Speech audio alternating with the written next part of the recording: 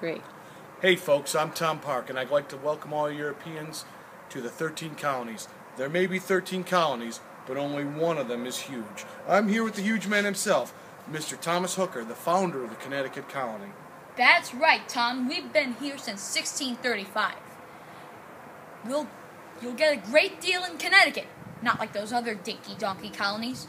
We escaped from that Massachusetts colony in order to get more religious freedom and financial opportunity. But we did manage to write the first written constitution, the Fundamental Orders. We also founded the greatest college in the world, the College of Yale. That's very interesting. Now, I've heard that the name Connecticut comes from the Algonquin Indian word that means by the Great Tidal River. Is that true? That is correct, Tom.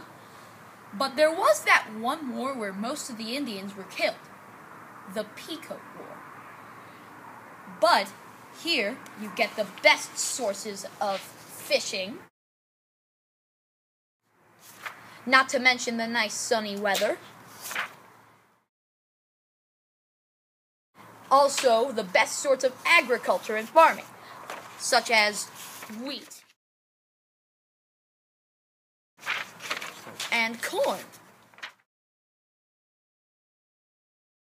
So come on down to Connecticut today, colonies. It's huge, colonists, huge!